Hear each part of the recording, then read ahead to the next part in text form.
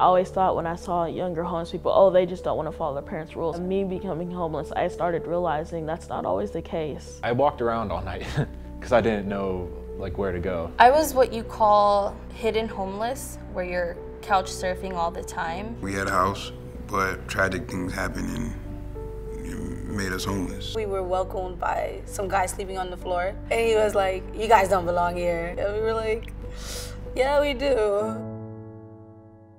Our goal here holistically at Covenant House is to really connect them with a bigger picture, right? And give them the support system that they need to end that cycle of homelessness. The way I explain it to people is in the first 10 minutes of your day, everything that you touch, our youth didn't have that. Transgendered youth, gay youth, straight youth, any youth that meets our criteria that doesn't have a safe place to live is welcomed, period. My name is Jennifer Munoz. I'm 20 years old. My name's Rhett, and I'm 20 years old. Hi, I'm Adam, and I'm 23 years old. Elvie Burnett, 24 years old. I am Ashaya, just turned 20, and I live here. We've been in the Covenant House for at least 7 months. I was on the waiting list for the Covenant House. After that day, I was accepted here. I had to fight to get in here, actually. Everyone in here, they're not all the same. We don't want to come at them like the system, because youth tell us consistently that the system has failed them. I went 4 years undiagnosed with schizophrenia. I'm diagnosed schizophrenic as of a year ago. I grew up in and out of foster care. I got emancipated because I aged out. I was on Skid Row for about 2 weeks. I had to live in a car to be able to graduate high school. I was just thinking about my mom.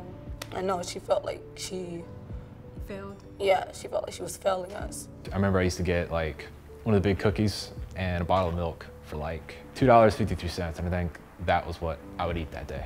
I was on the street. I didn't have anything. I literally had the clothes on my back. That was it. They offer you clothes if you need it. They give you a warm meal every day, a shower, and a bed to sleep on. Comfortable bed at that.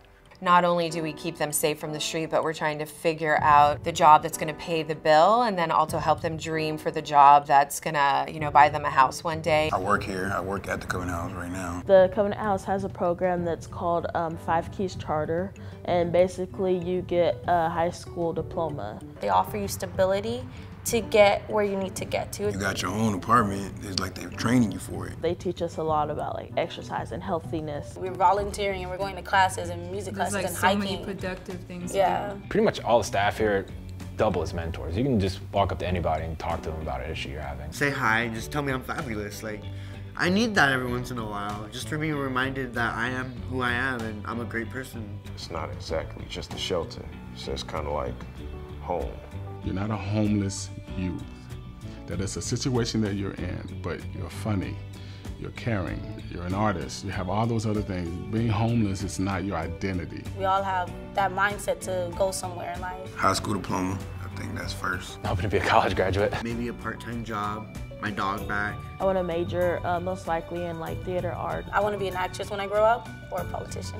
I want to be a chef. I want to make video games. Being part of the art department in Local 44. Moving forward, I'm finding a job. Once I get those things, I'm going to be someone that comes back to help. There are so many opportunities for us to do more and to be more innovative and to create programs and housing for our youth, but that takes money. We provide individual counseling and case management for every single youth on campus. That's a big, big commitment and also another cost. They have a therapist that's on site. If you need anything medical, they have it. Any money that comes in goes towards helping us. It's giving someone hope that they can get out of here by having the things that they need.